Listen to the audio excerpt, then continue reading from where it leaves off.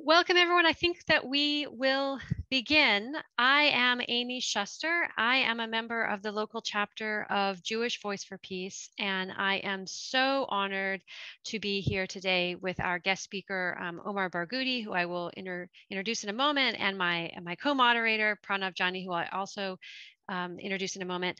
I just wanted to let you all know this event is co-sponsored by a huge number of organizations that I really want to express my gratitude for. So just give me a moment. We Are Not Numbers. It's a writers collective in Gaza, and I'll say a little bit more about them at the end of this conversation. They are co-sponsoring this along with a slew of JVP chapters. So if you are from these chapters, I'd love to hear you in the chat. Let us know that you're here. JVP Albany, JVP Albuquerque, JVP Detroit, JVP Bay Area, JVP Cleveland, JVP Los Angeles, JVP Milwaukee, JVP Northern New Jersey, JVP Sacramento, JVP San Diego, JVP Swarthmore, JVP Triangle, North Carolina, JVP Tucson, JVP Westchester. We also are being co-sponsored by the Columbus Free Press, a local newspaper in our hometown, the Indiana Center for Middle East Peace, Israel Committee Against House Demolitions, ICAD USA, and Middle East Peace Now. So thank you so much to our co-sponsors for hosting this event. And our headline, our keynotes conversationalist is Omar Barghouti. He was actually born in Qatar, grew up in Egypt, and then the US. He holds a master's in electrical engineering from Columbia University and another master's in philosophy in Tel Aviv University. He lives in Accra and holds Israeli permanent residency. He's the co-founder of the Boycott, Divestment, and Sanctions Movement. And in 2017, Omar received the Gandhi Peace Award for his contributions made in the promotion of international peace and goodwill. So I am so excited to have him here with us today. And along with me is Pranav Jani, who is Associate Professor of English at The Ohio State University in Columbus, Ohio. He's currently serving in many roles, not only as father, but also he serves as the director of the Asian American Studies program. He's a chapter president of the American Association of University Professors. He's a faculty advisor for the OSU chapter of Students for Justice in Palestine. Broadly speaking, his research and teaching focus on post-colonial studies and critical ethnic studies. The courses he teaches look at the literatures, cultures, and histories of colonized and formerly colonized people in Asia, in Africa, in the Caribbean, in Ireland, and people of color in the United States. His research focuses on South Asia and the South Asian diaspora, along with Marxist theories of nationalism and colonialism, and the sort of intersecting legacies of colonialism, settler colonialism, and slavery. So thank you so much, Pranav, for joining us here today. And then I also just want to thank our ASL interpreters for interpreting for us today. So I thought I might ask Pranav to start us off with the first question, and we can take it away from there. Sure. Thanks so much, Amy. Hopefully everyone can hear me all right. So first of all, I just want to say how much of an honor it is to be here with Omar Barghouti, co-founder of the BDS movement. And it's just a real inspiration and an honor. Thanks so much to JVP for organizing this event. I also want to give a shout out to the SJP chapter at Ohio State, which has done some fantastic organizing in the last few horrible weeks in Columbus, Ohio, and their leadership has been second to none. So I just want to thank them for all of that work and that effort. Today, I think the title in Omar's Peace in the Nation, that all we need is some courage, right, from the people of the world at this moment. That has to be visible and demonstrable, and we have to show it like never before, right? And I think that topic and BDS and the questions of politics and strategy will probably be the main things we talk about today. But I wanted to start, Omar, by just asking you about some of your just your personal emotions during this recent massacre, and without going into too personal things, just our hope that you're well and your loved ones are well. But if you can say a little bit about that aspect of just the last few weeks and what it's been like for you. Thank you so much, Amy, JVP, for inviting me. Thanks so much, Pranav, for this. I'm honored to be with all of you to speak to such a diverse audience in the United States. As some of you know, since a couple of years ago, since Trump denied me entry to the US, I have not been able to travel to the US. And until now, I don't know. I have not tested the waters yet with the current administration. The last few weeks have been really difficult for every Palestinian, but they were also a source of pride. And it's this mix of feeling distraught, feeling absolutely devastated with the sight of televised massacring of our people. And it's a televised massacre. I don't have any other term for it. Destroying families quite intentionally. And as an Israeli pilot revealed not too long ago, they were doing it out of frustration, destroying some of those high rises, not because they were so-called military targets.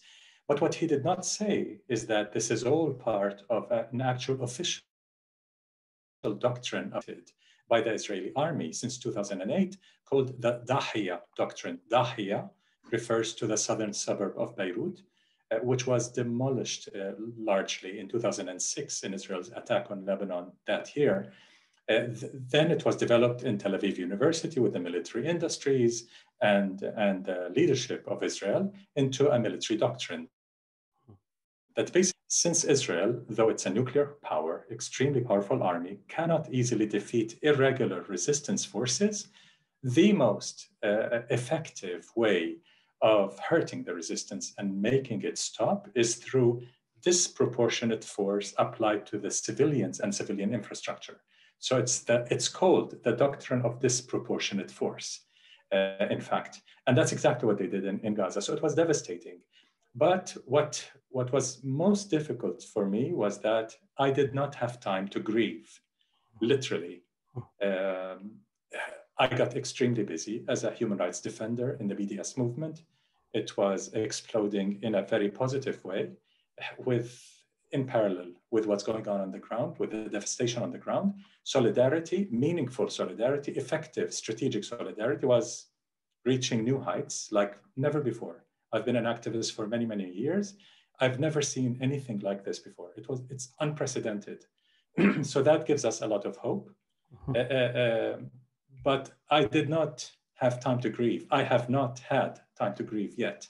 And this leaves something inside that's difficult to express, but it's this real difficult mix, but it's mostly pride about the unity of our people, our will to resist, and our will to exist with dignity. Mm-hmm. Thanks so much. Thanks so much. I think in so many scenarios, we see this the same moment of the tragedy and the horror creates the sense that this is the time to fight back, and this is the time to speak. And for individuals who are directly impacted by that horror, that movement from the need for the time to grieve, and then also the need to speak and the need to organize, it's just I think many people don't maybe recognize that, and thanks for bringing that out.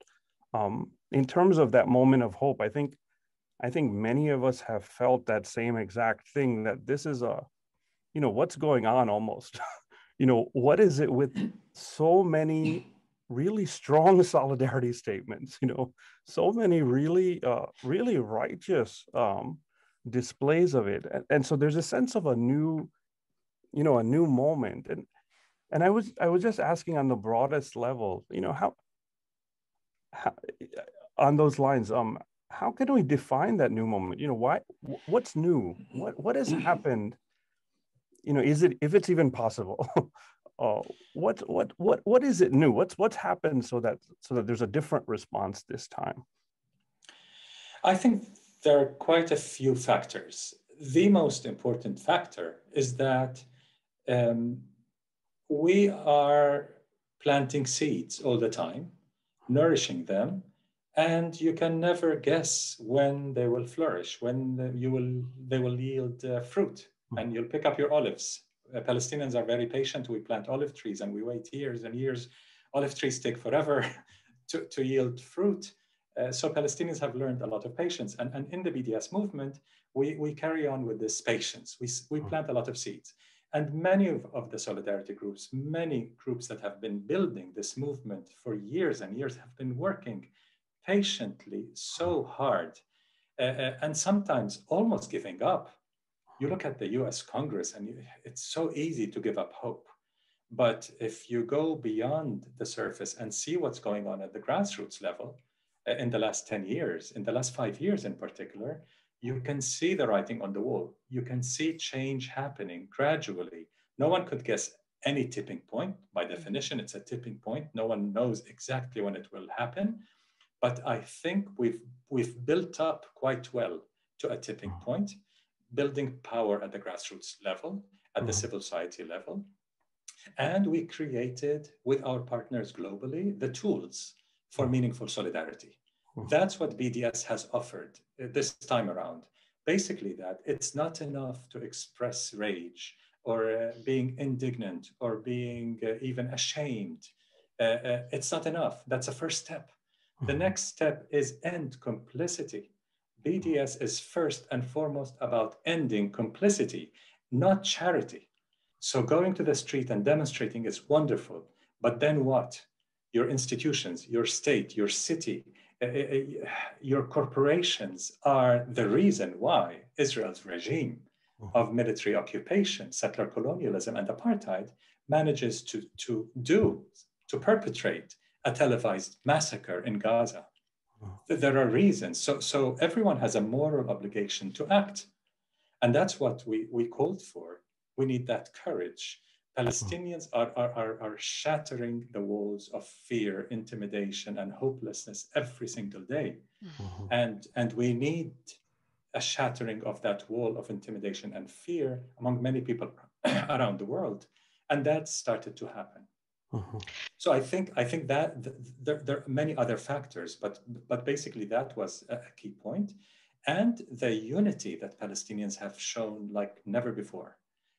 And the savageness, the savagery with which the Israeli system, including the armed settlers, the mobs, have tried to suppress us, to repress us, has been also, I wouldn't say unprecedented, but has been on television for all to see. I think Israel still thinks it's in the Trump era. They have not received the memo that Trump is gone. And with that, there's a sea change happening, not yet in Congress, but it's also beginning in Congress. With Congresswoman Cori Bush, with people like that, you can see change happening. Thank you so much. I'll turn it over to Amy, but I'm just thinking about that, the almost the flip, right? The televised massacre has its other side, which is everyone sees what's going on and there's no way to hide. I'll turn it over to you, Amy. Yeah, I mean, but by all means, jump in. So I think I want to unpack a little bit more some of the steps that you've already taken us through. So before this recent massacre in Gaza, what was your sense of where the majority view of Palestinians was lying, politically speaking? I think many Palestinians, if you take a snapshot, and this is something I've written about, I've talked about quite a lot, Palestinians, like many indigenous people under settler colonial rule, if you take a snapshot at a given moment, you can see despondency, you can see hopelessness. You take a snapshot at another moment and you see people being jubilant and hopeful and so on. So it's very important not to trust snapshots, to take snapshots as minor indicators of a process and to try to read the process. So I think most Palestinians were suffering tremendously escalating conditions of settler colonial force, repression, killings, destruction of property, destruction of agricultural lands, the siege of Gaza getting much worse, the disease, and with COVID, things were reaching a boiling point anyway. And the Israeli far right, which is now in government, it's no longer a fringe. The Israeli government is a far right government. And the next one promises to be just as far right, if not worse, was oblivious to this. Even the Israeli intelligence community were telling the government, it's about to explode. We're squeezing people into smaller and smaller, shrinking pieces of land, stealing their property, their land, and making their lives so miserable, which is something that Israel has been doing for 73 years, but not so fast, not so bluntly. What do you expect people are about to explode? So you could see a lot of people hopeless, but yet about to explode. So it's that, again, that mix. With the events in Sheikh Jarrah, the forced expulsions and continued attempts to forcefully expel Palestinians from their homes in Sheikh Jarrah, and the attacks on worshippers in Al-Aqsa Mosque and the mosque compound, things exploded. Things reached that boiling point. But they were getting there for quite some time with the far-right government's repression. Can you say a little bit more about this? So we've talked a little bit about Gaza. How is it feeling for Palestinians in Israel? So I'm thinking about this vigilante violence by some Israeli Jews, maybe Kahanists, against Palestinians in Israel, sometimes in the occupied territories, but mostly. How is that impacting how Palestinians are thinking about their future? Yeah. Sure. Without going into too many details about the history of Palestinian citizens of present-day Israel, but just very quickly, many participants would know that since the Nakba of 1948, since the destruction of Palestinian society to establish an ethnocratic Jewish supremacist state, a settler colony in Palestine, until 1966, Palestinians who remained in what became the State of Israel and ultimately got citizenship were under military rule.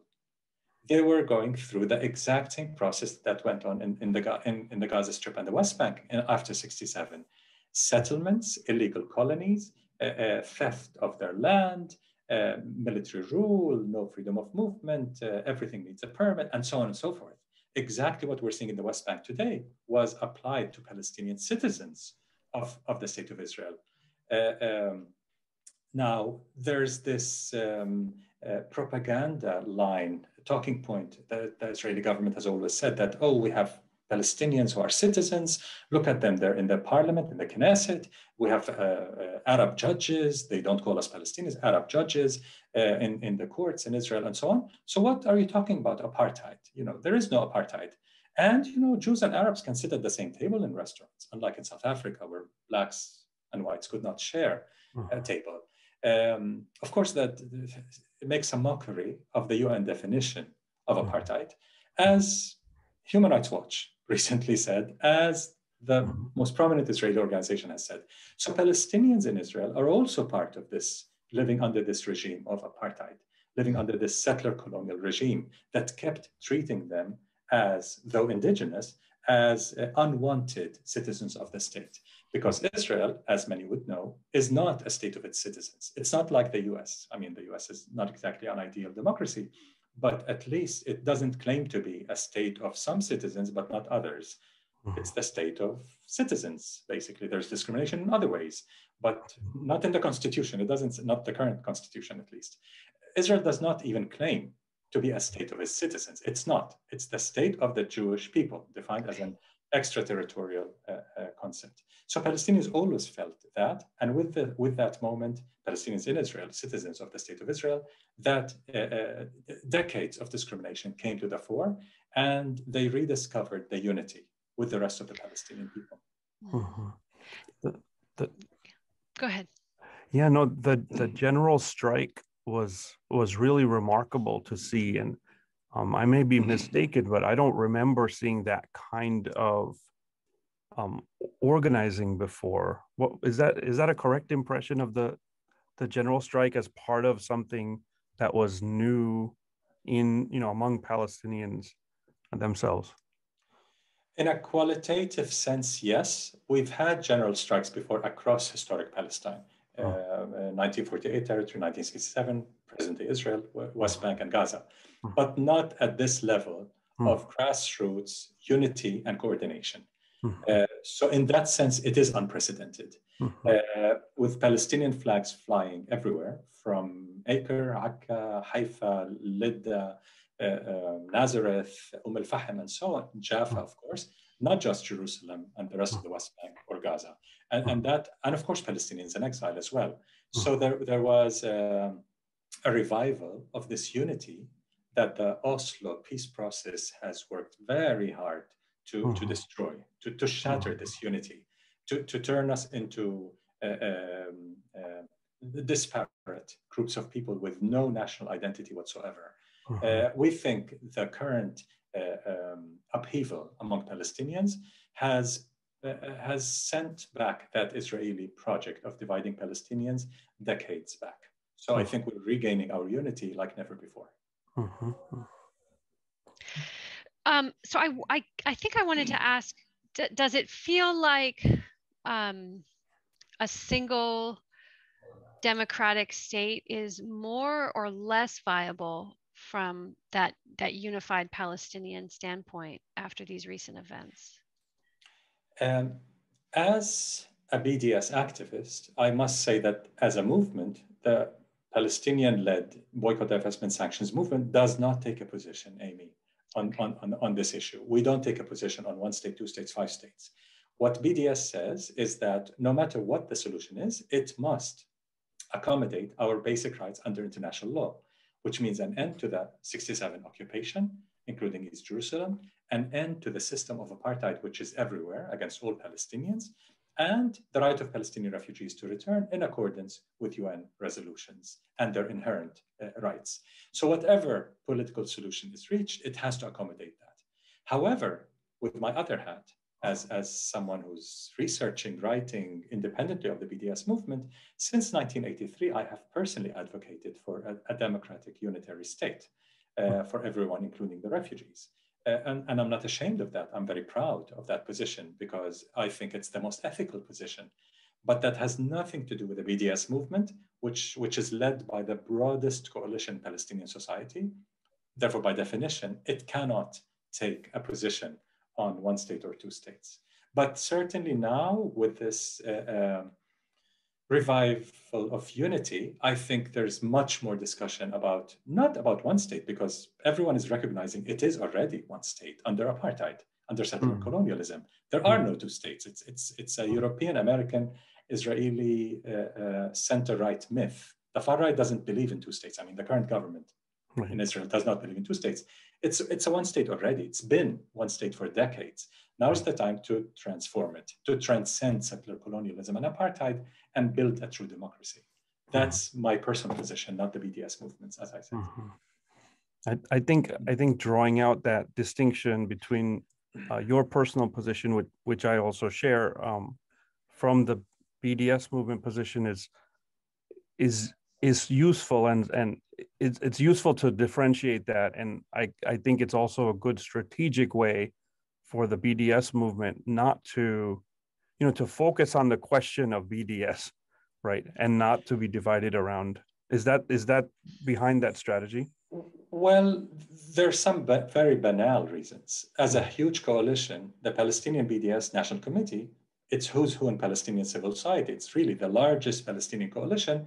We couldn't agree on anything beyond the three basic rights, and the occupation and the apartheid, right of return, period. If we venture beyond that, we would get into a lot of disagreements, but we've never had disagreements because we really upheld three planks in our program. That's the most banal reason. But there's another strategic reason, which is it's not up to people around the world to decide for Palestinians what the future should be. Self-determination means we determine our future as the indigenous people of the land.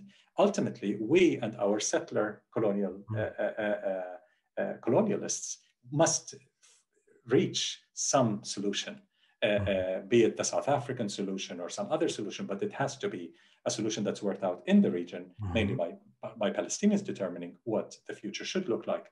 People outside have an obligation to end complicity. So you don't need to support one state or two states to realize that your university has investments in companies helping the occupation, that your state is doing a deadly exchange between your police force and the Israeli police, learning the worst of both practices, and so on and so forth. And your country, the United States, is the biggest partner in crime with Israel. So that entails an obligation to act, regardless of the intellectual academic discussion in the US or in Europe about one state or two states. Thanks. Yeah, I wanted to ask about a few BDS campaigns, but before we did that, I just didn't want to leave like the most recent events. I didn't know if there were any other reflections you wanted to share on Sheikh Jarrah. So from a US perspective, it looks to me as though this is an effort to repossess property on some historical grounds of property ownership that would open the door to Palestinians similarly claiming a right to repossess property, and that doesn't make right, but somehow the paper trail does. So I didn't know if you had anything more you wanted to share about that. Actually, there's a lot of misunderstanding, Amy, about that. I attended a lecture by a Palestinian historian from Jerusalem who explained the facts about Sheikh Jarrah. Very quickly, some Jewish families pre-state, before the Nakba, before the destruction of Palestinian society, had rented long-term lease from it was the Palestinian bourgeoisie, the rich Palestinians who had villas in Sheikh Jarrah. They're owned by rich Palestinians. So they had leases for very long periods, 80 years, I think it was. Not ownership. They never owned. They were renting. But regardless, those Jewish families who left during the takeover, during the Nakba, they're not the ones claiming that we have, the remaining of our lease.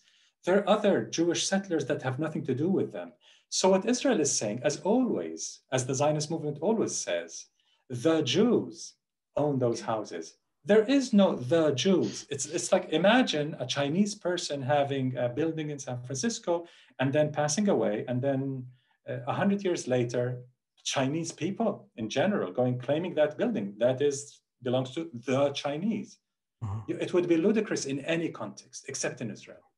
It's the Jews own this. What do you mean the Jews? That's such an anti-Semitic concept, reducing every Jewish person into the Jews.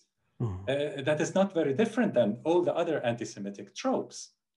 So it's not like there was a communal ownership. First, it's rental, not ownership. And second, it's not the Jews owning it. It's a Jewish family renting this particular home. So there's a lot of that. But you're right about the other part. If Israel wants to go that path and claim ownership by some families and somehow find some familial connections, well, Palestinians owned all of West Jerusalem, or most of West Jerusalem, not to mention the rest of the country, Jaffa and Haifa and Akka and Safad and so on and so forth. Yes, they need reparations. They need to get back their property by international law, by the way. I mean, it's not like an Israeli charitable act. By international law, Palestinians have a right to their property. So what do you want?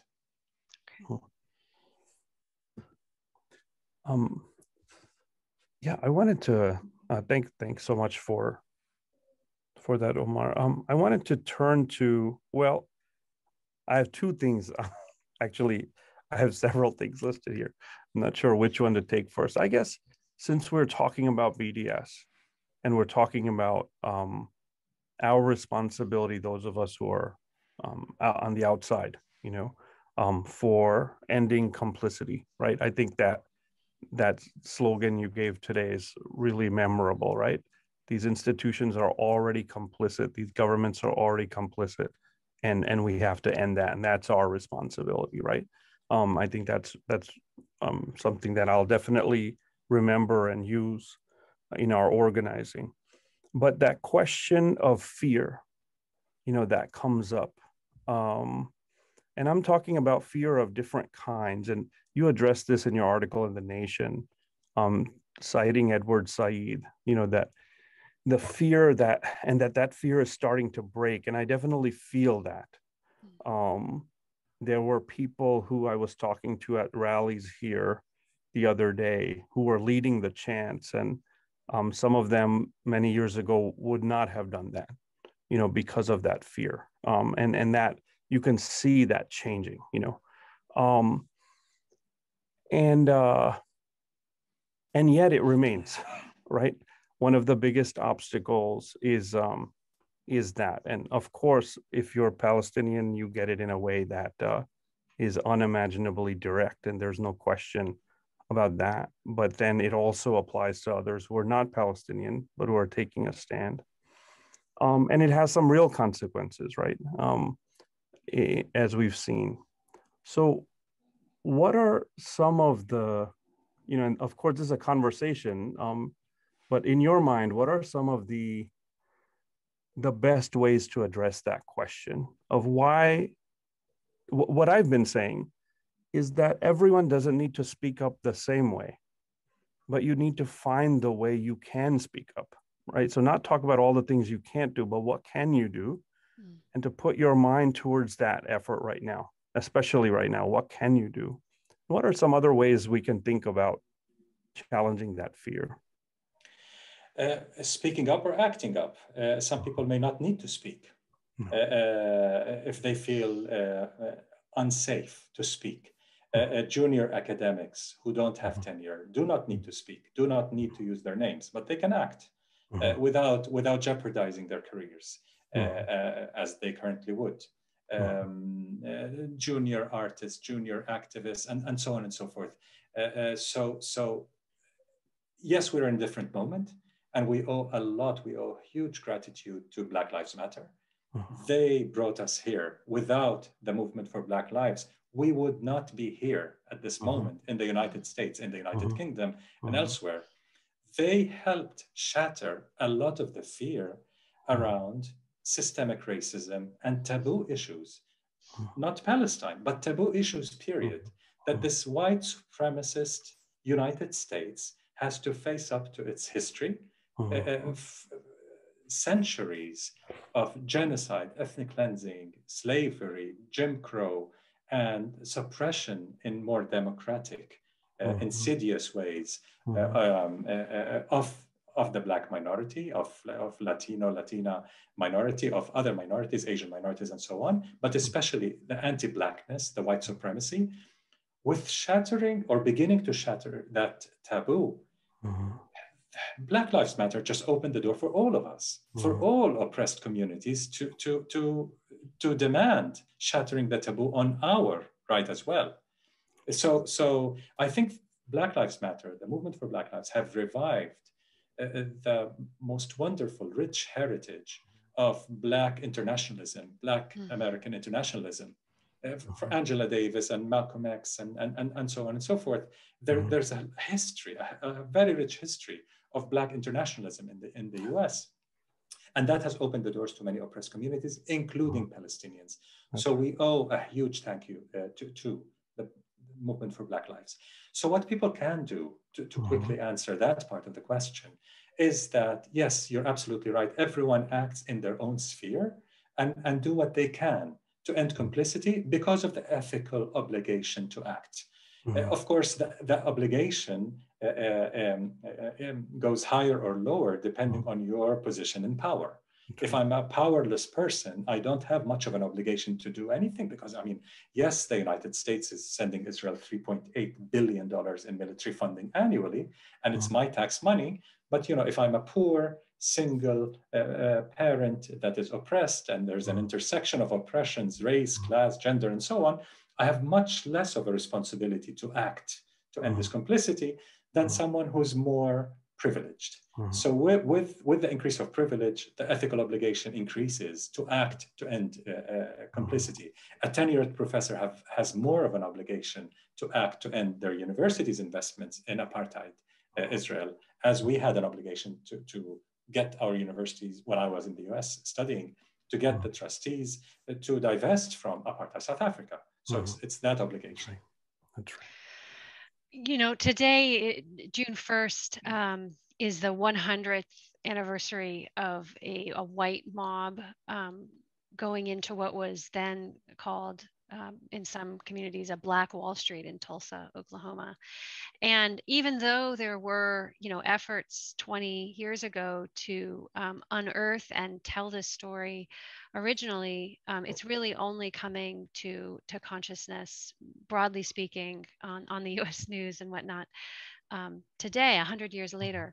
I wonder, and so I think that there's still a huge amount of work that needs to be done to just tell the story, let alone to reduce or eliminate anti-Blackness in the United States.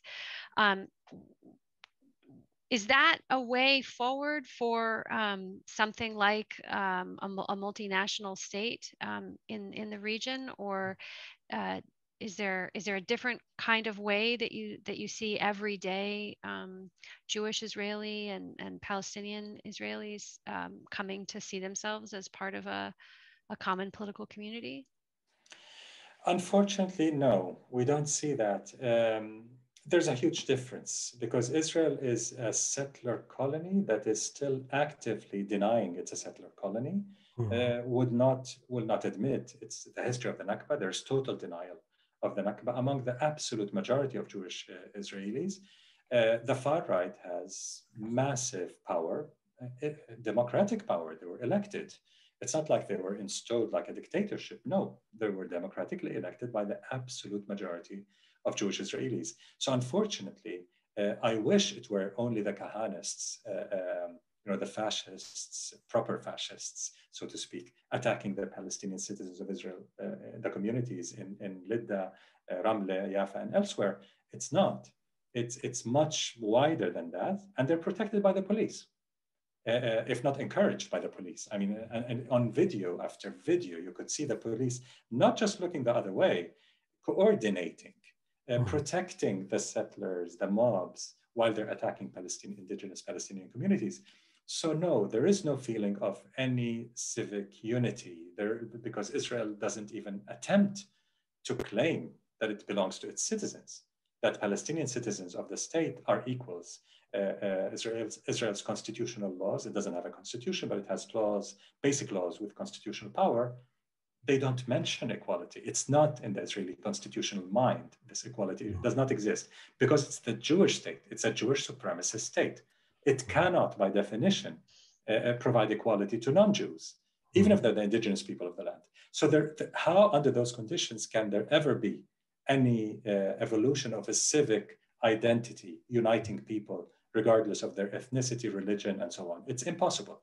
So we've got to dismantle the system of racial discrimination, the segregation, the apartheid system, and the settler colonial system in order to open some possibility for ethical coexistence beyond a decolonial ethical coexistence beyond settler colony, beyond apartheid. There's a possibility of an ethical coexistence, but not before dismantling the structures of oppression.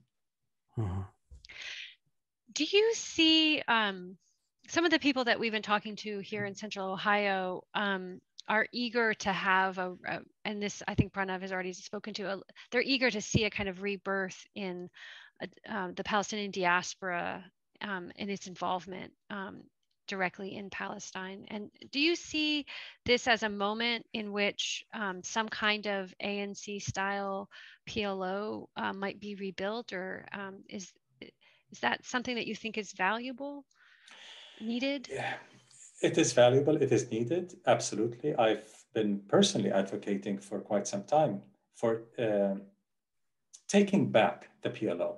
It belongs to the Palestinian people. It doesn't belong to any bureaucratic, unelected leadership. It is our PLO. It's the Palestine Liberation Organization representing the entire Palestinian people everywhere. 50% of the Palestinian people are in exile. They're not in historic Palestine, 50%. And of course, the internally displaced Palestinians within historic Palestine, being a huge minority, the absolute majority of Palestinians are refugees or internally displaced persons and exilic communities. So you're absolutely right, Amy. This is a moment where this unity, the revival of this Palestinian unity absolutely includes Palestinians in exile in the diaspora. Yes, without them, there is no Palestinian unity. So how do we go about that? It's a very, very fraught, very difficult process of how to rebuild the PLO institutions from the bottom up in a grassroots, democratic, inclusive way that is also intersectional, that is not just geared towards national liberation, but also social justice, gender justice, economic justice, queer justice, climate justice, and so on. So those issues have become not secondary, they're very much part of this liberation struggle. So I think, yes, exilic communities have a major role to play in reviving this PLO from the grassroots up, democratizing it and taking it back to really speak for all of us. Did you want to come in on this, Pranav? I had another question, but I wasn't certain. Well, I was thinking of something from the previous discussion, so I didn't want to, jump around too much. But if you have something on the same topic, then go ahead. And then I wanted to say something about Black Lives Matter as well. And yeah, the BDS go ahead. movement. Yeah, please go ahead. You sure? Yeah. All right.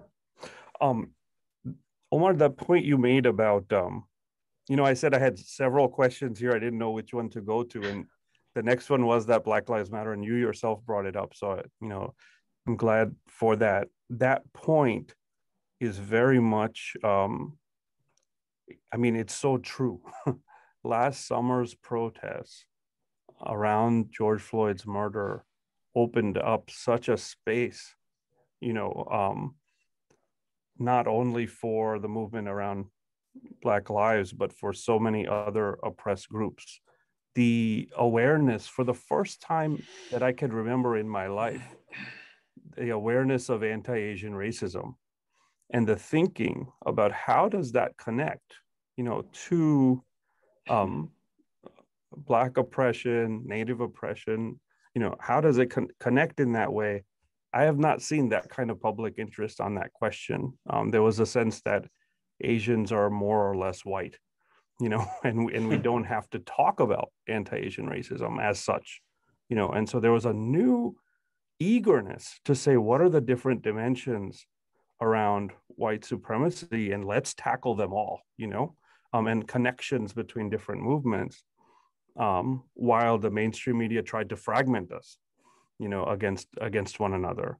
And I see that same wave then connecting with the growth around Palestine solidarity and this sense of, well, what about imperialism, and not just connecting to, white supremacy sort of at home, right? But it's global roots and all of that. So I think that's really true. And one of the things I've been thinking about, and that has been tried in different places, and I wonder if you could comment on this, is pairing together like the fight to divest from Israel with the fight to divest from private prisons, and of course climate justice. And sometimes I think place to place things are different strategically. Should you focus on one question, or should you make these connections? And I think at Ohio State we've seen both attempts. We've seen the attempt to focus only on the question of divestment from Israel, and at times, to pair together, the different topics. But in that pairing together, sometimes what happens is, while you build a broader coalition, sometimes you don't talk precisely enough about Israel, and precisely enough about private prisons, because they're distinct as well, So I was wondering, in your thoughts or your experience, again, local strategies are always local, but if you have some comment on those kinds of strategies around BDS and, kind of practically bringing the movements together. Sure. The BDS movement, as a Palestinian-led movement, of course, has an operational principle called context sensitivity, which means we defer to partners in any context to decide what works best, what strategy works best in their context, so long as the general guidelines are respected, general Palestinian rights and the general anti-racist, inclusive guidelines of the movement are respected.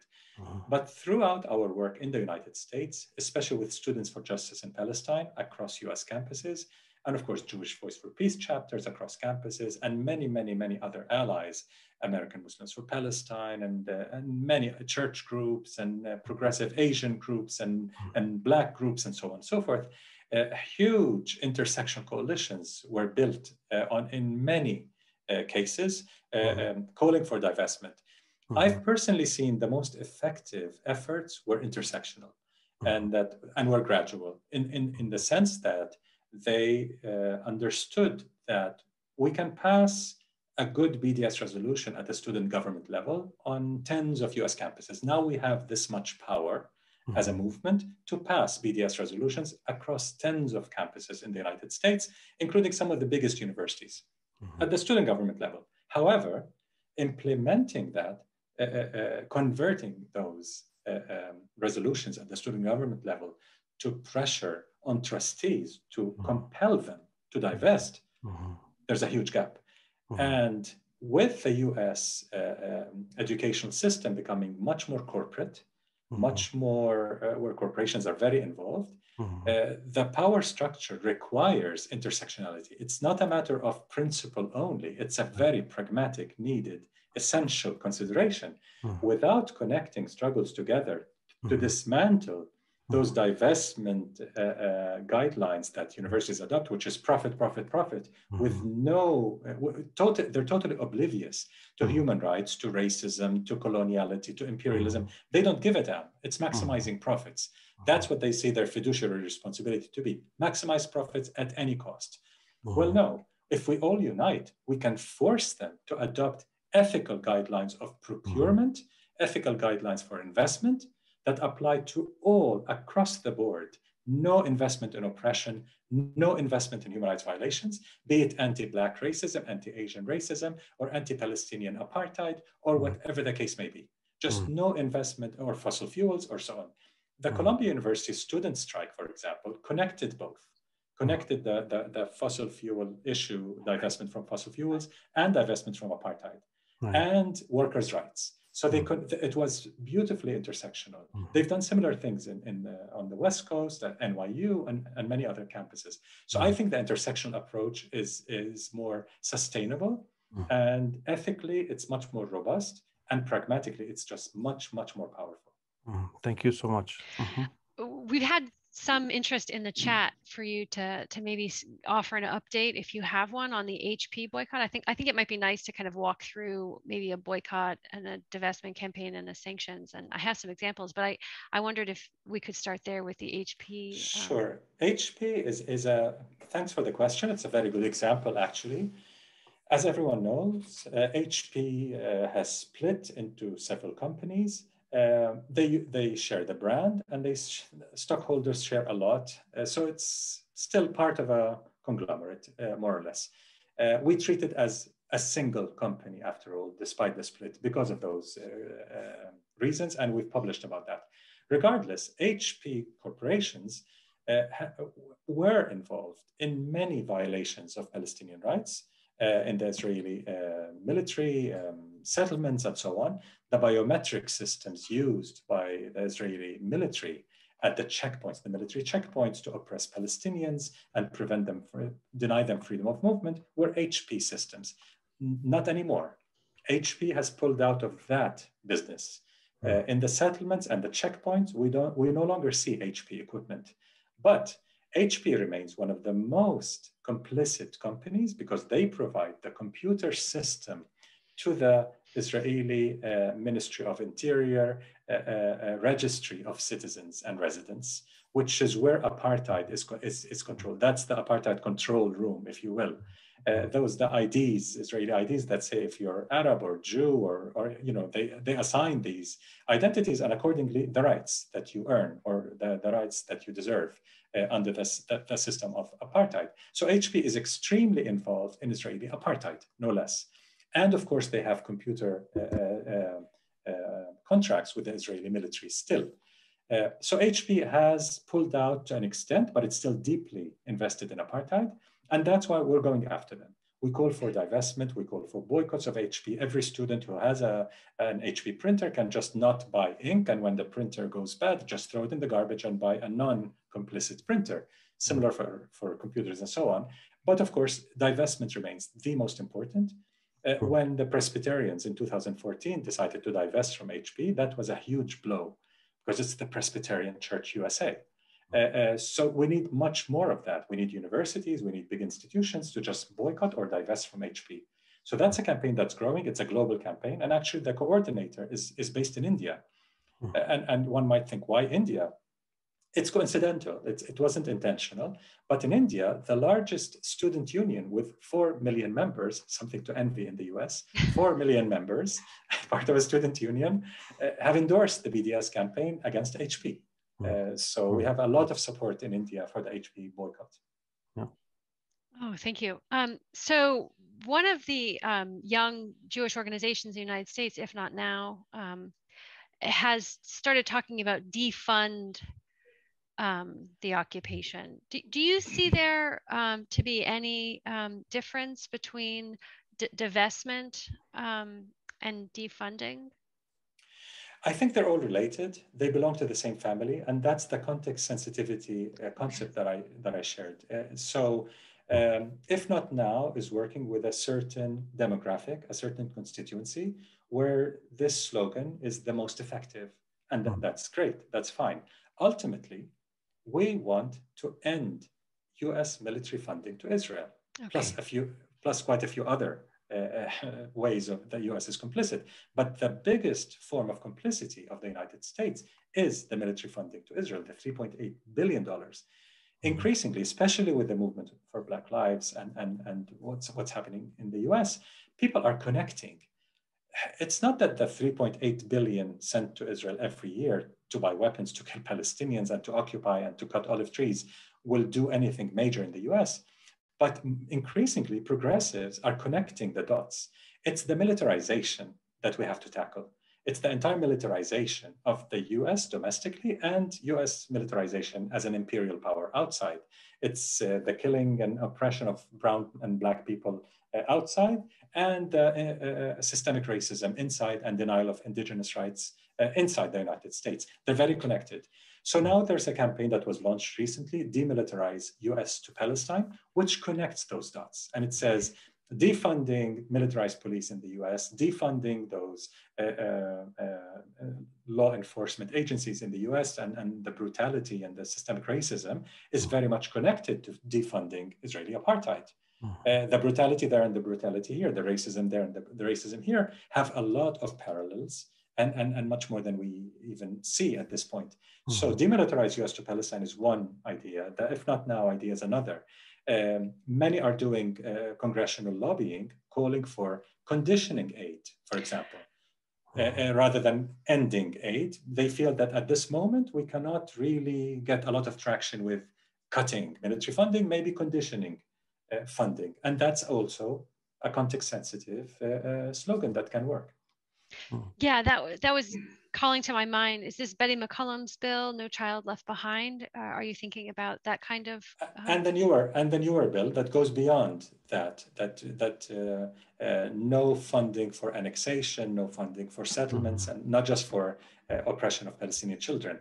The broader bill that also Congresswoman Betty McCollum is leading with other Congress members is excellent in that sense, because it does call attention, it does spotlight the issue that the US is funding that oppression, be it the de facto annexation, the de jure annexation, the ongoing settlement construction, which is illegal, it's a war crime under international law, the siege of Gaza. This is all made in the USA. This is all funded by the United States.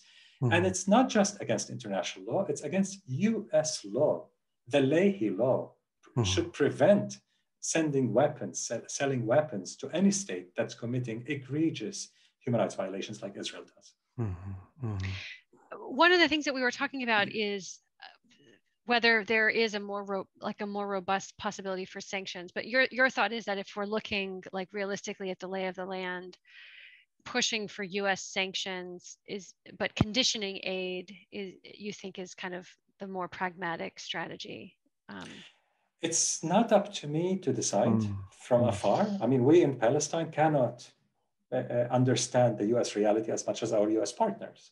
So Jewish Voice for Peace and the US Campaign for Palestinian Rights and AFSC and all the other groups working in Washington, lobbying and so on, and connected to the grassroots, because as everyone understands, there is no change in Congress without grassroots power. In the South African struggle, I personally was active in the anti-apartheid, South African anti-apartheid struggle when I went to school at Columbia. And we understood even then, back in the 80s, in the dark ages, that we couldn't change Congress without building power from the grassroots up. It was a Black-led movement, and we did build power from the grassroots up. From every student group, churches and unions and women's groups and feminist and so on, until it started affecting city councils and then states and then Congress. Because otherwise Congress will not wake up and become more moral all of a sudden.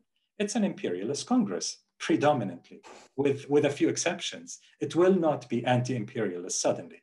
It did not drop apartheid South Africa until it had to, when it was compelled. So we have to compel it.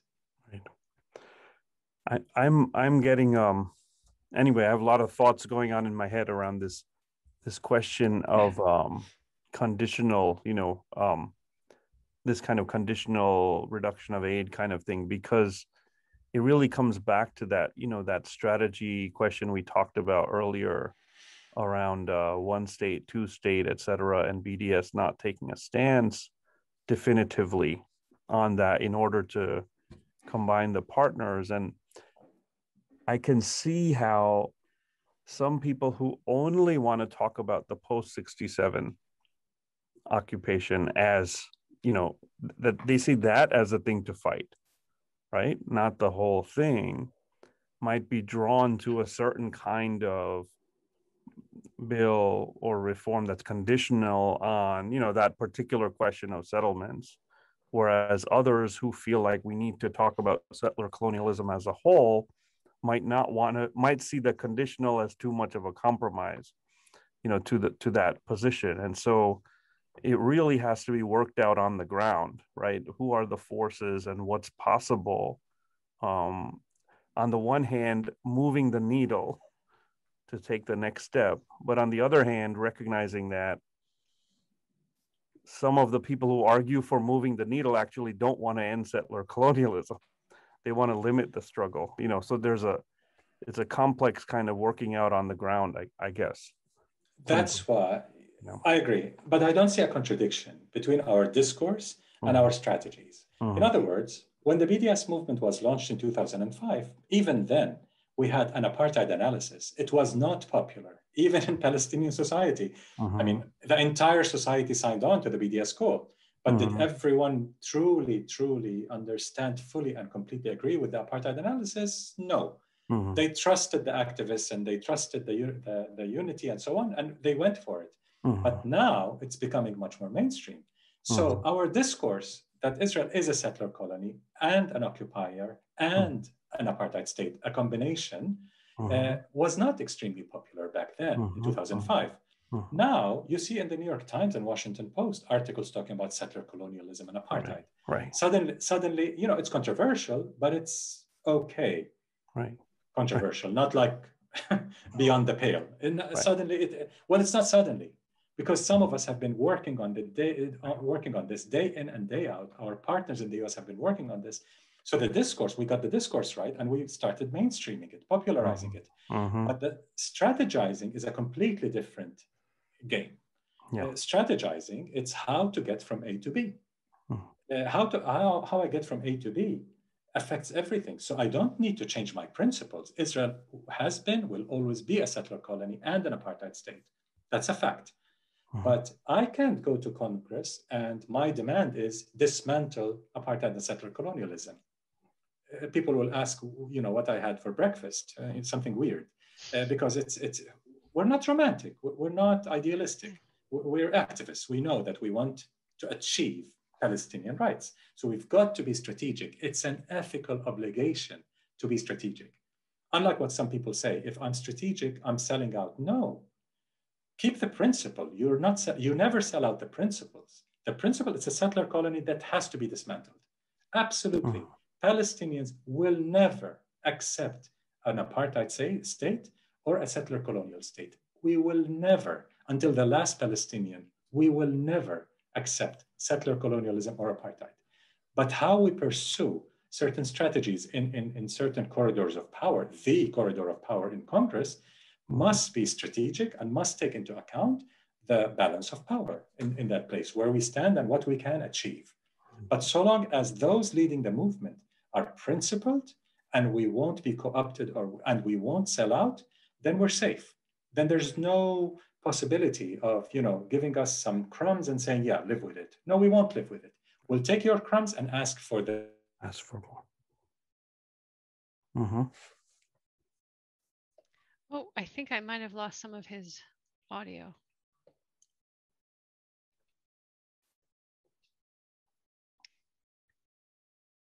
Well, he may come back. This is just a good opportunity. The real thing. Oh, good. Can you hear me now? We can hear you. Yeah. Okay, sorry, I don't know where you lost me, but I was saying that as long as the leadership of this BDS movement is principled, we're not selling out, we will not be co-opted. Whatever strategy we adopt will be a gradual, sustainable strategy, but always going up. We never go back. And we adopt Archbishop Desmond Tutu's slogan, we want the full menu of rights, ultimately. Thank you. So this is a good opportunity for me to just... Thank you so much for that. I want to just tell people, if you are named Eugenia Cutler, we just had some technical problem with our Zoom link. So if you are named Eugenia Cutler, if you could rename yourself, especially if you were interested in asking a question, Omar has agreed to take questions directly from people here. And I wanted to also, let you know that if you would like to ask a question, put your name in the chat and we can see if we have time. At this moment, I know that there's a question from David Mandel, but I didn't know, Pranav, if you had a follow-up there. No, I just wanted to thank Omar for that, just that great and clear explanation about principles and strategy and how they relate to each other. And so that people don't get tripped up on that, right? But remain very clear as to what our principle is. That never changes, right? Even if it's unpopular, that never changes. And at the same time, there's certain practical things we have to do with certain groups of people, and they won't change until the entire system changes. You can't. There's a So how do you deal with that reality? And bring people to, the way I see it is bring people to BDS, because they understand that ethical reason for it, even if they're still learning about a lot of things and processing about a lot of things. I think people can see that televised massacre and understand, the need to not fund that apartheid state anymore. So I think thanks for that very clarifying answer. David Mandel, did you want to ask your question? I think I may have. Sure, yeah, you unmuted me. Hi, Omar, good to see you. Hi, David. And sorry I was late. Stop me if this has been asked, but I assume it hasn't since you're calling on me. I really wanted to ask, now that the apartheid framework and analysis is becoming much more widespread among many people, not only us more radical folks, and the implication of that is that there really is one country, and that it's a one-state apartheid reality. Is it time for perhaps the civil society groups that called for BDS to take the step that they refrained from in the past and start talking more about what kind of vision they have for the future in terms of what type of state there should be, and what would be the relationship between Palestinians and Jews, what type of democracy makes sense to have. And I know that JVP also has refrained from doing that so far, but I think a lot more people are talking about, well, maybe it's time to try to lay out a different vision and as opposed to only denouncing the current reality. You were really late, David, because we discussed this not too long ago. Yeah. Oh, no, sorry. I'm sorry. No problem. I No assumed problem. that Amy wouldn't have called on me if you had, but no, okay. No problem. But just to recap very, very quickly, maybe others were late as well, is that it's not in the BDS movement. In the BDS movement, as the largest coalition in Palestinian society, even if we wanted to, we cannot reach agreement on what the political solution should look like. One state or two states. It's a huge coalition. So even if this issue were raised, it hasn't been, but even if it were raised, we cannot reach consensus and it will divide the movement. And the Palestinian BDS National Committee's unity is extremely important in leading the global BDS movement. The other issue related to that is that it's up to Palestinians to decide. You're right, Palestinian society has to decide. It's not up to the international solidarity movement to decide for Palestinians whether it should be one state or two states, because the most urgent task at hand outside Palestine, outside historic Palestine, is ending complicity. And that does not demand supporting one state or two states. It demands recognizing complicity, institutional, corporate, and state complicity, and working to end that. But of course, you're right that the needle is shifting on that issue. It's becoming much less of a taboo. There's more recognition that it's already one state under apartheid, as you rightly said. And more and more people are saying, well, if it's apartheid, look what happened in South Africa. It was democratized. Can the same be done? A lot more people are saying that. Thanks. Wadad Shlot, I see you have raised your hand. Did you have a question you wanted to ask? Yes, thank you so much, Amy. Thank you. My name is Widad. I'm an American from Iraq, Vice President of the American Arab Anti-Discrimination Committee. Thank you very much, Omar and JVP. I have never seen so much solidarity for the Palestinian movement. In San Diego, California, the Palestinian Youth Movement and Majdal Center have been holding continuous solidarity protest with over 14 organizations speaking up and joining us during this. So I'm extremely hopeful. My question, Omar, is how much prospect of getting rid of Hamas and the Palestinian government in the West Bank and replacing them with a popular, democratic, reasonable governments to truly represent Palestinians? Thank you so much. Thank you, Widad. It's not a question for the BDS movement, obviously, because each one of us Palestinians in the BDS movement are involved in women's unions, trade unions, farmers' unions, political associations, student groups, and so on. So each one of us in those other capacities struggle for a better future that is more just on racial issues, economic issues, gender issues, and so on and so forth. So that is happening in parallel. It is not the mandate of the BDS movement to struggle to change the political party here or there.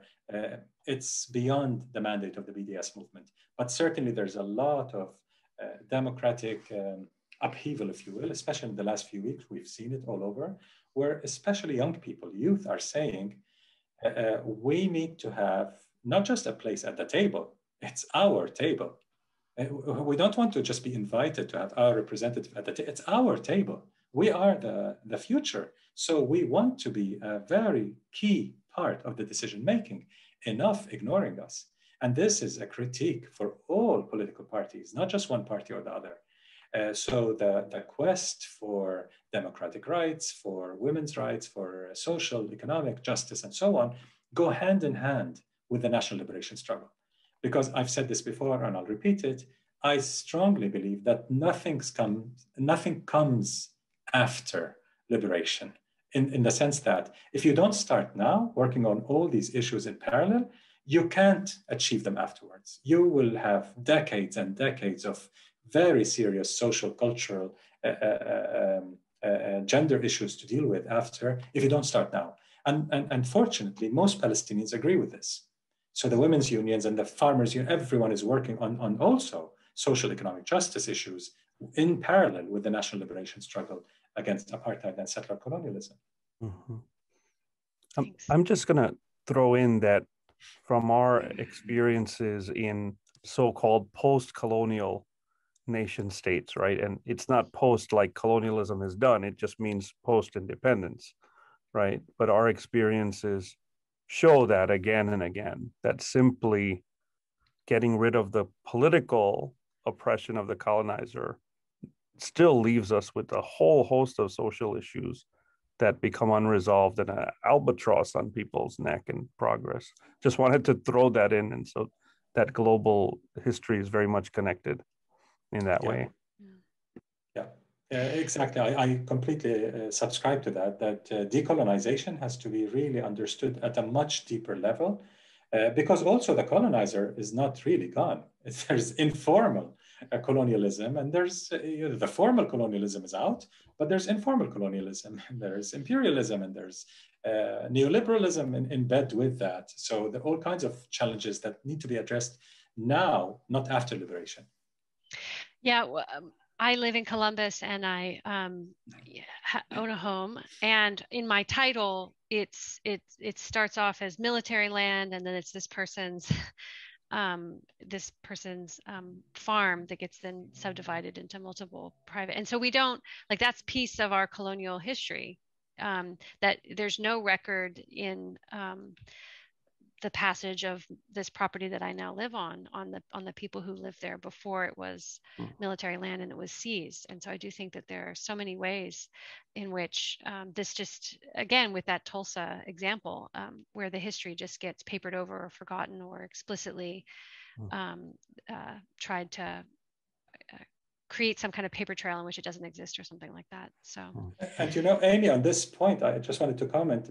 Prior to Trump's ban against me entering the US, when I used to tour the US and speak at universities and churches and so on, I used to insist in most places, wherever we could find, whose traditional land I was speaking on, what tribe, what nation owned this land, and to recognize that before I start my speech. It's a tiny symbolic thing by one indigenous person to an indigenous nation. But in one church in California, in the Bay Area, I can't forget exactly where, I was pleasantly shocked when I went there, because I asked the tribe there, the nation, the First Nation, for permission to speak on their traditional land, and they gave me the permission. And they came to bless the talk with their music and chants. It was one of the most moving things I've had in the United States. They appreciated that this indigenous Palestinian is coming, and he appreciates that this is indigenous land, at least symbolically. I cannot do much to decolonize, but I can at least symbolically recognize that. And that also helps. This recognition also helps. Yeah, I mean, there are many other things that we could do. We could not systematically underfund our American Indian Studies program at Ohio State, for instance. There are these small things that we could also do. Farah Chohan had a question. Didn't know if you wanted to ask it.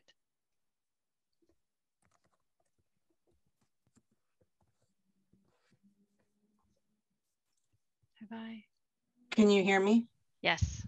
Okay, so this is my question, is that, so I looked at the Jewish Federation website, I looked at the ADL website. So the things that we state to people, you know, such as the term apartheid, these websites basically have debunked what we're trying to say, and they put out talking points for people. And so my question is, does the BDS website provide talking points for us so that we can, you know, show that our claims are true when we speak to people? Because that's been something that on their website they debunk. They say that Israel is not an apartheid state. They also try to, you know, say that Arabs are better off in Israel than other Arab countries. They talk about Hamas, just all the things that we have tried to, you know, articulate. They're basically have talking points on their website. So where should we go to pull up talking points so we can address what they're saying as not true? Thank you very much for this. Well, first, I really don't see the ADL's talking points as relevant. I mean, such a far-right, racist propaganda organization that is a front for the Israel lobby, why would they be a source of anything useful to discuss or to debate apartheid in Israel? I mean, really, who cares what they say?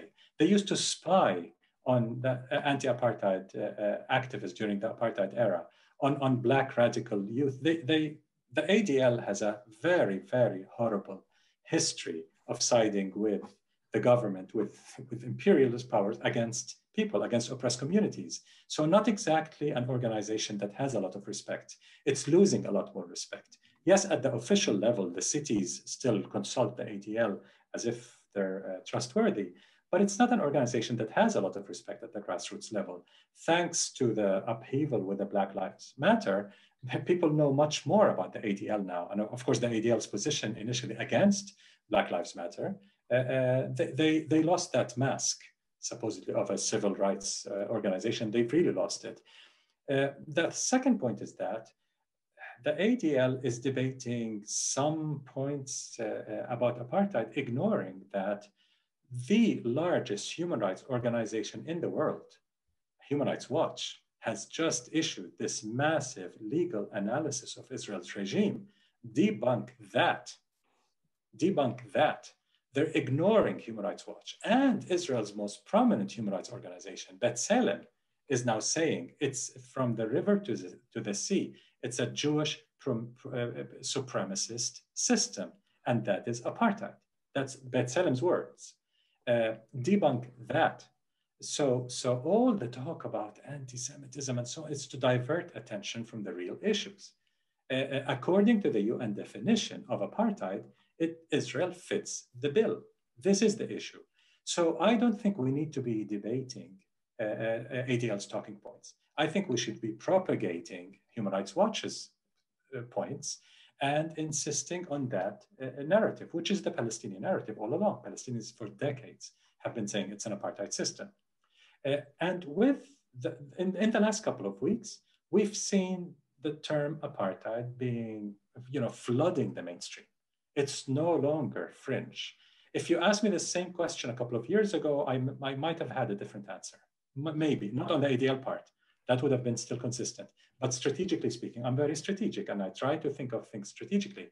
But now strategically, I'm not being dogmatic. Strategically speaking, ignore, let them bark. The ADL, who cares? Let's focus on let's keep our eyes on the ball. Human Rights Watch has said this, let's take this and run with it to every city council, to every state, to every corporation. B'Tselem and Human Rights Watch and many Palestinians have been saying this, act against apartheid, end complicity in apartheid. We don't need to prove anything beyond what Human Rights Watch has done. Thank you. Amira Chowri, did you have a question you wanted to ask? Yes, I did. How should they legally go about this with the Israel being charged with crimes against humanity? There's an international court. I'm sorry, I'm kind of nervous. If they go through a legal process of formally pressing charges against the Israeli government, what are the chances of the government being found guilty? If we went through let's say it this way, if somebody commits a crime like murder or something, they go through a legal system. Why can't they do that for the Israeli government? Because one, it's the apartheid, and it's also crimes against humanity. I mean, look at Armenia, for example. They haven't done anything about it. Instead, they want to silence people about it, and they're trying to silence us because we know the evidence is clear. There's videos everywhere of kids being shot with rubber bullets, the IDF brutalizing children, adults, and everything. And there needs to be a legal process for it. It needs to go through through the government internationally. Or a Truth and Reconciliation Commission, something like that. Thanks, Amira, for that. Unfortunately, the way the international system works, which, as we all know, was established after World War II with imperial powers, basically, writing most of it, but we still can use those tools. But no apartheid system will end in the courts. Let me put it that way. It will not end in the courts. I mean, the courts have a role to play, but the courts also reflect the power balance at the grassroots and society and state levels. In other words, I go back to our basic formula. As it was during the anti-apartheid struggle in South Africa, it's the same with our struggle against Israeli settler colonialism and apartheid. We've got to build grassroots power from the grassroots up in order to force a change, to compel a change, to compel the US to end complicity in Israel's regime of oppression. And then it becomes easier to dismantle apartheid and settler colonialism. Now, the courts have a role to play. You mentioned the International Criminal Court. You're right. The International Criminal Court is currently looking into crimes committed in the occupied territory. That's their mandate at this point, which also includes the crime of apartheid. They have not mentioned apartheid yet, but if they're looking into crimes, but the International Criminal Court looks into individual suspects, not the state. They don't judge the state. They look who in Israel is responsible for building settlements, war crimes in Gaza. Hopefully they investigate apartheid. Then they look at the individual criminals. We in the BDS movement, together with all Palestinian society, have raised the slogan, investigate apartheid. We're pushing every state where we have any influence to push at the United Nations General Assembly, United Nations Human Rights Council. I'll get to the council because we had some progress there, to investigate Israeli apartheid. And if that UN investigative team comes out with a conclusion, as Human Rights Watch, B'Tselem, and all those Palestinian organizations, that indeed Israel is an apartheid state, then this triggers an obligation to impose lawful sanctions to end the apartheid regime. But even before then, the UN Human Rights Council, just a few days ago, voted for investigating all the root causes of the violent confrontations that happened recently.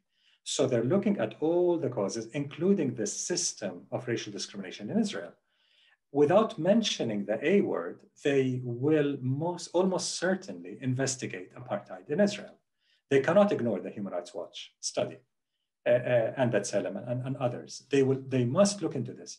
So we're at a we're entering a new phase where the international community, despite US hegemony, despite the EU hegemony, is forced by sheer grassroots power to begin accepting to investigate apartheid. If Israel is found to be an apartheid state, it will help us push the case for sanctions globally. In the US, the S word is not popular, but at least to cut military funding to Israel. That's the most important sanction by any other name. We don't have to use the S word. You can call it whatever. As long as you do it, that's all we care about. We're not stuck on semantics. Thank you so much. Judith Paulson, did you want to ask maybe the last question?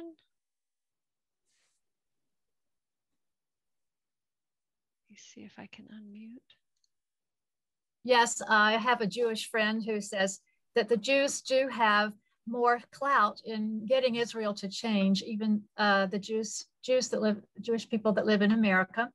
And is there any way for Americans to contact members of the Knesset so that they can put some pressure on them? I mean, you might not think they have a voice, but I know in Northern Ireland, I did that, talked to, emailed, wrote handwritten letters to them, politicians.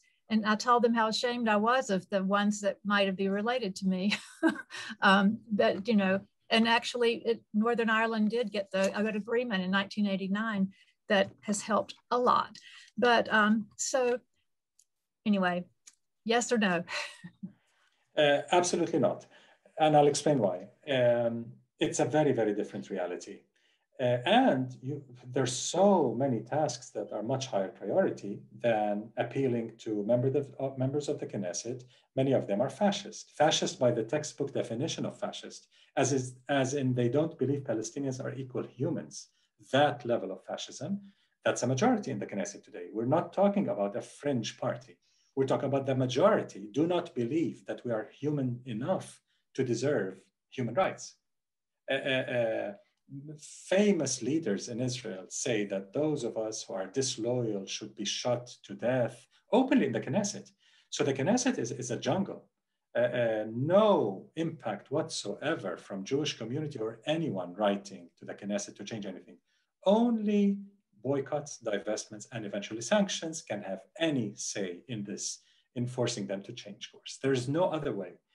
As long as their system of oppression does not cost them enough, as long as they can enjoy the largesse of the US military funding, protection of the United Nations, and vetoes, and preventing accountability worldwide, why would they change course? They won't recognize Palestinian rights, especially the right of Palestinian refugees. So we need more pressure, right to your congressperson in the United States. The Jewish community is playing an extremely important role, at least major part of it, the part that's more aligned with JVP, if not now, and the more progressive Jewish groups are already playing a major role. They're saying what Israel is perpetrating against Palestinians, it cannot be in our names. It's not in our names. Israel does not speak for us. That's a very important change that's happening. Surveys of Jewish American opinion, one survey after another, most of them done by the lobby, J Street and others, are showing a fast growing minority reaching almost a majority among younger Jewish Americans that are supportive of boycotts against Israel, not just pressure, boycotts against Israel. BDS is growing tremendously among youth, Jewish youth in the United States. Israel recognizes that to the extent that, I don't know if people followed, the former Israeli ambassador to Washington, Dermer, not too long ago, a couple of weeks ago, said, we cannot rely on those liberal Jews in the US. You know, they're too liberal. Israel doesn't matter much to them. They're not devoted to Israel as they used to be. It's the evangelical Christian Zionists that we can rely on because it's an article of faith to them to support Israel no matter what it does. This is a former ambassador Israeli ambassador to Washington, mainstream, saying, you know, forget about American Jews. They're useless. They're too liberal. They're too liberal. And they're getting caught up in this intersectionality and Black Lives Matter and whatnot. So, and they're talking about Palestinian rights all of a sudden. Whatever happened to them? Well, this Zionist assumption that there's one monolithic Jewish group and everyone speaks the same, which is a very anti-Semitic premise, has been shattered. Okay. And JVP played a key role in shattering that. Yeah. Pranav, did you want to jump in on this? And then I might just close with Tamara Erickson as the last question. Sure. Just we've covered so many topics, and again, thanks for all of this. I think one that we might want to address a little bit is just that question of you know, the question of what's changed with Biden and the Biden era. The way I like to think about it is when Biden sends, you know, all of this money and support to Israel, he's not betraying anyone because he said in his platform very clearly that he was a supporter of Israel. So it's not really a betrayal. It's, you know, the Democratic president doing what they do.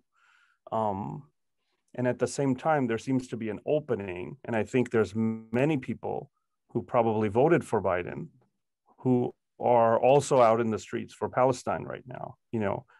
So just thinking about in this moment, what do we do to both accurately say what Biden is doing as part of a long history of liberal imperialism, right? And at the same time, talk to people who did vote for the lesser evil and bring them into the movement. Yeah, thanks for that. Biden is the lesser evil domestically. Right. For Palestinians, I mean, everyone is citizen of empire. Meant like quote. Yeah, I mean, the U.S. empire, because I was once told by progressive Americans, yeah, Palestinians don't have much to say about US elections because, it's for up to US citizens. I said, well, you got that wrong. There's one empire and we're all subjects of the empire. We're not citizens, but we're all subjects of empire. So everyone has a say about the US because the US has a say in every oppression on earth, especially ours. So Palestinians must have a say about the US. So Biden is the lesser evil in the US. To Palestinians, we're not seeing the lesser part, not yet. I mean, we're not seeing the lesser part. It's just evil, pure and simple. That doesn't mean that we don't see the potential. I mean, again, we're not dogmatic. We understand in the Democratic Party, things have changed. You look at the base of the Democratic Party, much more Black, much more Latino, much more women, it's just changed. The demographics have changed. Many more progressives and so on and so forth. It's not the same base. And this is reflecting in some members of Congress that are asking for accountability. Now they're talking about apartheid, and AOC is saying apartheid is no democracy, and Cory Bush is saying it's time for sanctions. Words that would have been sacrilegious just months ago are today, uttered in Congress. So things are changing, even for Biden, but we need much, much more of that pressure to force him to change. Yes, a liberal emperor is still an emperor. And to the rest of the world, they don't see the liberal part. They see the emperor part. The same US military bases and the same investments in Israel and $735 million extra in precision bombs to kill Palestinians with precision. We don't see the liberal in the liberal emperor. But we take a lot, we're really hopeful with what's happening across the US, not just in Hollywood and the music industry and the academics and the students and the churches. Look at what they're doing in Oakland, California, the Block the Boat initiative. They're trying to block an Israeli boat from docking in Oakland, as they've done in 2014. And look at so many statements, whether Harvard, Columbia, or Princeton, elsewhere, calling for academic boycotts. The academic boycott suddenly is becoming an okay term to use. It's a proper term to use. You don't ruin the party if you mention it among academics. They accept it. Things are changing, and that gives us a lot of hope. Thank you. Thank you. Thank you. Maybe one more question, Tamara Erickson. Thank you. Thank you, Omar, for taking the time to speak with us. I appreciate it. So as a Jew growing up in America, I did not learn about the Nakba in Sunday school.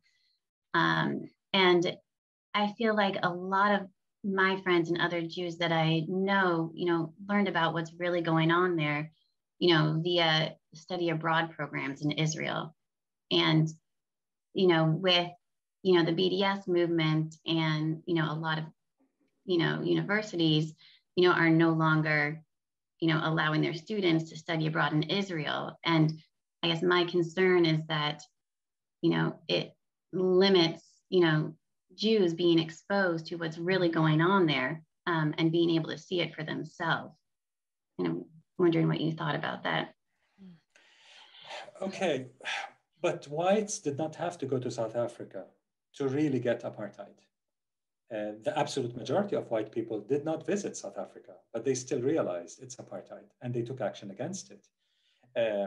I think most Jewish Americans don't need to set foot there, especially on a Zionist program that is meant to brainwash them, like Birthright and those other Zionist programs, because even if they learn something there, the harm is far outweighs the benefit.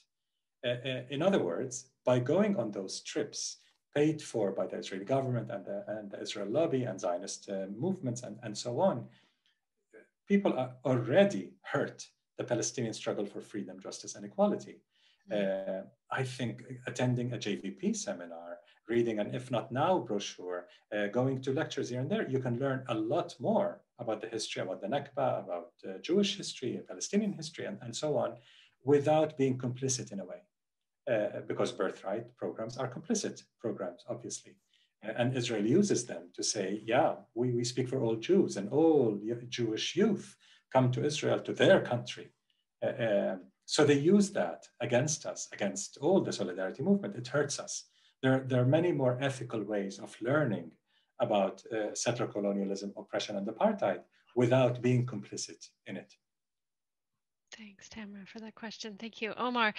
Thank you, Omar. I know it's late for you, so I'm so grateful for your time. And I wanted to kind of wrap us up and also thank everybody who is here with us sharing this moment. Pranav, thank you, my co-moderator. It's so helpful to have somebody else here to think through these questions. And thank you for all your work, Amy. I wanted to just let you guys know we are encouraging people to take immediate action even today. So so if you could consider, for instance, giving to this this organization, Palestine Medical Aid, that would be great. And then also I wanted to let you know of our next conversation with the writers of We Are Not Numbers, coming to us from Gaza and a few who are now living abroad. And that will be in July. And we will let all of you know the time and the specific date of that by email. So if you have registered for this event, we will send you our recording of this event, and please do share it with everyone that you know. And then we'll also give you the information on how to register for this next event. But for now, I just want to thank all of you so much. And I want to thank my local organizer, Michael Liebert, is getting us connected to everyone, and Connie Hammond, who manages our technology. This event literally wouldn't have a physical space or a virtual space without her. Farrell Brody really keeps us focused on the really important stuff. Bonnie Awan keeps us laughing really when it's really hard to laugh. She keeps it light, and that is really very helpful. So so thank you all so much. Locally, you feed me, and thank you, Omar, for giving your time at this very late hour. And our ASL interpreters, thank you so much for helping us share this event even more widely. Take care. Thank you.